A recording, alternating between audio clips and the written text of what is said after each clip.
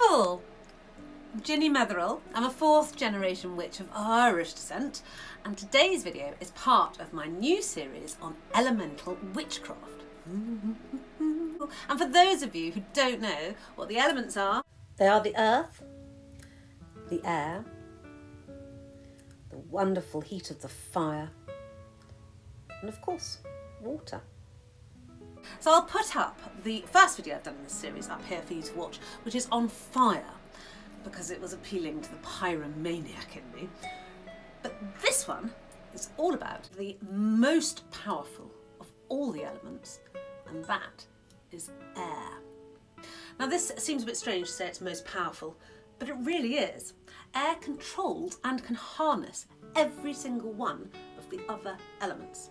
There really is nothing more uplifting than the air flowing around you. So, for example, the breath of a newborn baby on your cheek, putting your head outside of a car window whilst it's travelling along and feeling it rush past your face like a spaniel. Brilliant, very, very energising.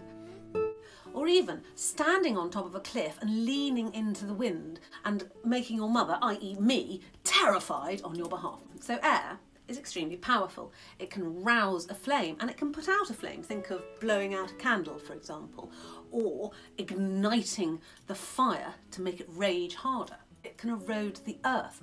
Think of the Death Valley erosion, those huge stacks of wind-eroded earth. Brilliant and so beautiful. It can raise the waves and form them into a huge tidal wave, skyscraper high. And yet it can gently dance underneath the wings of a butterfly and lift it through the air. It is most powerful and aggressive, yet gentle and kind. It holds power over all the other elements, and yet is almost impossible to control. We can harness it sometimes through wind turbines, etc. We can't control it. No one can. It is such a powerful and such a big part of our lives that we don't really appreciate it often as a witch. So what I want to do today is to show you 2 different spells that you can use in your daily witchcraft to harness some of the power of air. So there is a very famous phrase called the winds of change, and I'm sure you have heard of this. This means that change will happen with the wind. As the wind changes direction, so will your path. If you're looking to bring something new into your life, this is a great way to ensure it. If you're not afraid of change, it doesn't scare you, you don't mind having your routine disrupted, which is very me. I'm very like that. I get bored very, very easily. But this spell will bring that to your life. If you'd like to change your job, you could like to change your partner, you could use this spell to do that. Bored of them? Well, let's move on. If you want to change your viewpoint or your hairstyle even, this spell is a wind of change spell which will help you to bring about the change that you desire. The spell should be done by candlelight. You will need a piece of paper and a pen, and the pen should be in a particular colour, and here is what those colours should be. Use a brown pen for home, green is money, blue is health, pink love, red for employment, black for miscellaneous, orange for legal, and purple for friends. Using the appropriate pen, write down whatever it is you wish to change. As you can see, I am after a change of luck. Hold the paper in your hands and speak the change out loud. Make sure that you do it very clearly, because fuzzy ideas lead to fuzzy results, and you don't want a fuzzy result on something this important. And finally, fold up your piece of paper and put it somewhere where you won't see it for a while, somewhere safe. Then when the change is effected, you can get the piece of paper out and look at it. Good luck. Let me know how you get on with that spell. I'd love to know what you want to change in the comments below. The second spell we're going to look at is a spell for your aura, and we're going to use the air to test and feel and change your aura. Now, for those of you who don't know what your aura is, we all exude our animal magnetism and energy beyond our skin. And there is differing versions of how far your aura comes out. Normally it stays pretty close in, but you can expand your aura and let it reach out further than you would normally have it. For example, you would do this naturally if you walked into a party and went, "Hello everybody!" That's expanding your aura out naturally. Now this is quite an esoteric spell. It doesn't need anything apart from some candles and time and space, but it is quite difficult. So bear with me and keep at it, because you will get it eventually. Everyone does. I've never known anyone not be able to feel their aura once they have started. We're going to cast a circle using candles. So it's a good idea to light your candles first, and then you can place them in your circle however you feel fit. It doesn't matter what candles you use, just as long as they're lit. Put my circle casting video on the screen for those who don't know how to.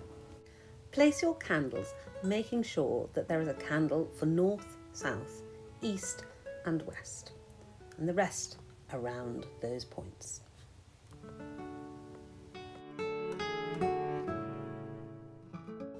Using your wand, now cast the circle, ensuring that nothing bad can happen within this circle.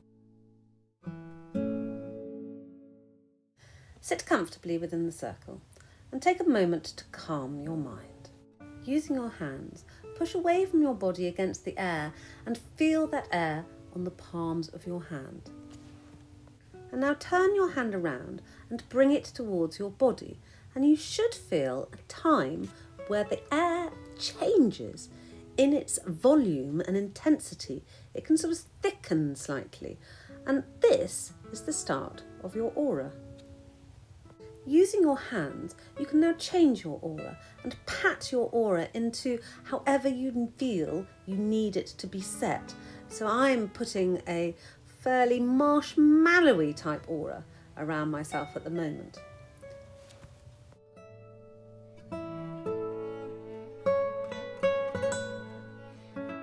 Now I change my aura to suit the situation that I'm in.